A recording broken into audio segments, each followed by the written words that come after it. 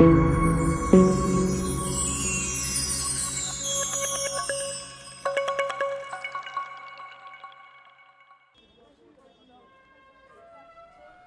Town, the mother city, a tale of two cities, a place populated by the haves and the have-nots, one that continues to be tainted by apartheid spatial planning and development.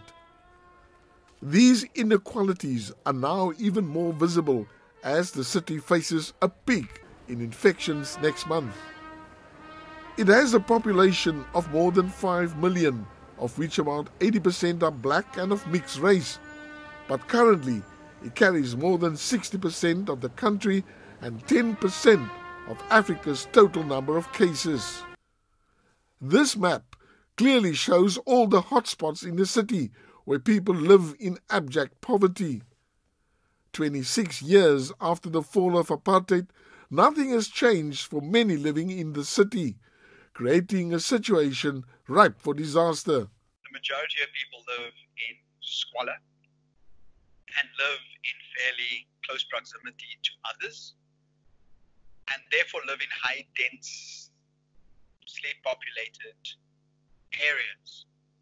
The idea of social distancing, of regular hand washing,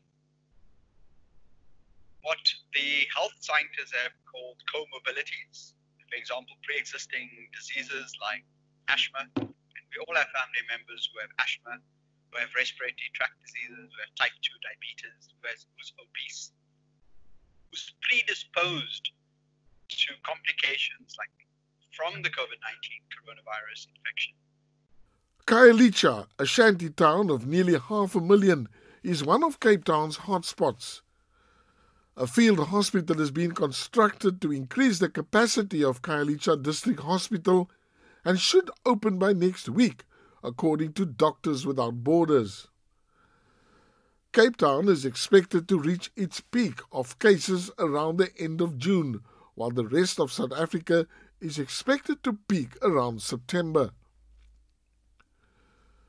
According to scientists advising government, South Africa may see between 14,000 to 45,000 deaths by November, and by year's end, some 13 million of South Africa's 57 million people could be infected. Johan Abrams for BRICS TV in Cape Town.